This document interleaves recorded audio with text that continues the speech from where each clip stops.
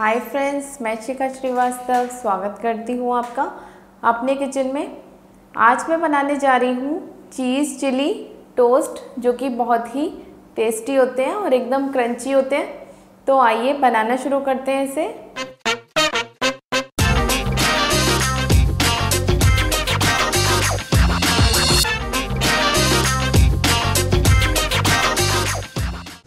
Cheese chilli toast बनाने के लिए सबसे पहले मैंने लिया है चीज़, मोज़रेला चीज़ लिया है मैंने, 100 ग्राम है ये।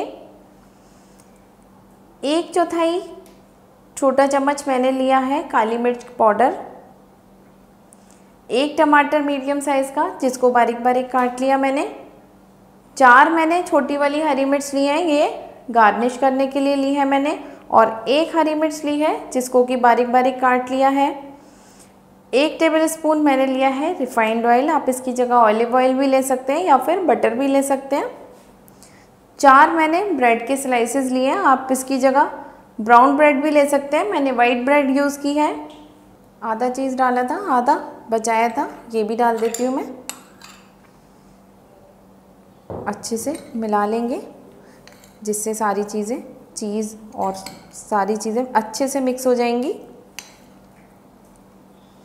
काली मिर्च भी डाल देती हूँ पिसी हुई।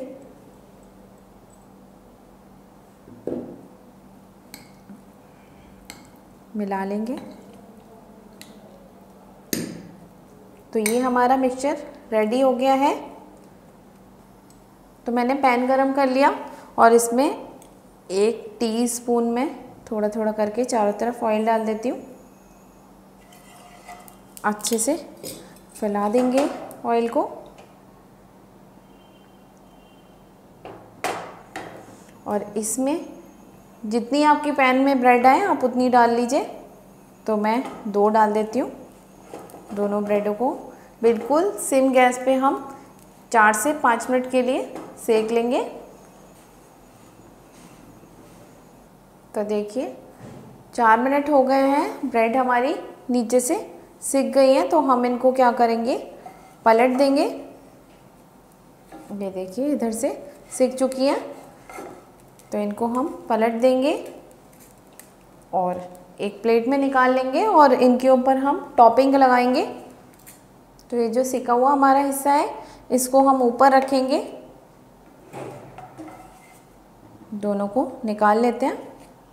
तो ये जो सिका हुआ पार्ट है, इसको ऊपर रखेंगे और इसके ऊपर ये चीज़ और जो मिक्सचर है, ये हम अच्छी तरह लगा देंगे।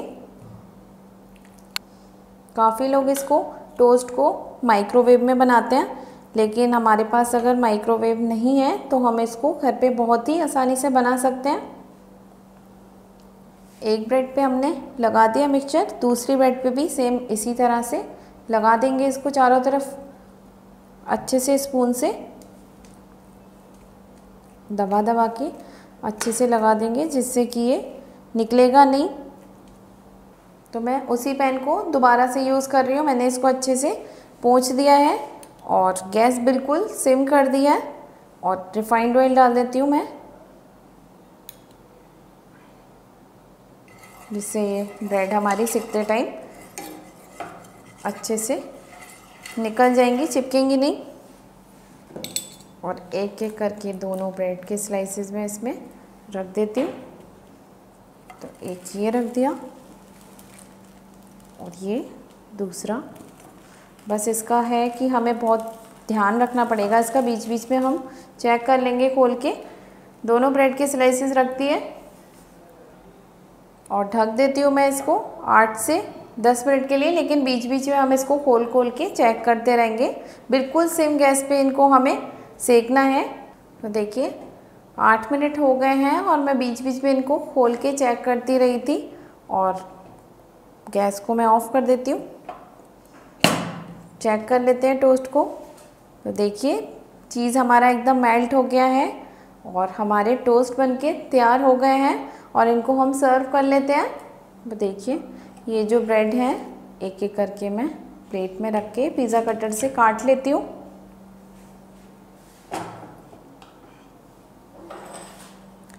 मैंने जो चीज़ लिया था पूरा 100 ग्राम्स में मैंने दोनों ही टोस्ट बना लिए हैं। अच्छे अच्छे से। देखिए कितनी क्रंची बनी है हमारे टोस्ट।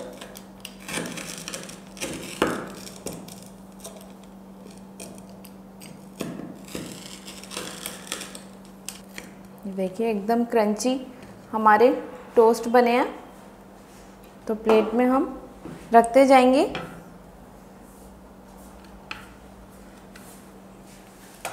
तो देखिए एकदम क्रंची हमारे चीज़ चिली टोस्ट बनके बिल्कुल तैयार हैं।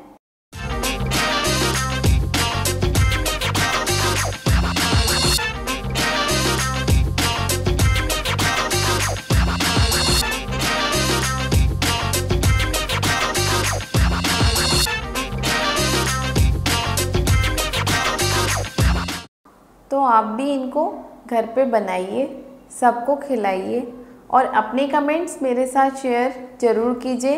और ऐसे ही नई नई रेसिपीज़ देखते रहने के लिए प्लीज़ हमें सब्सक्राइब कीजिए। धन्यवाद।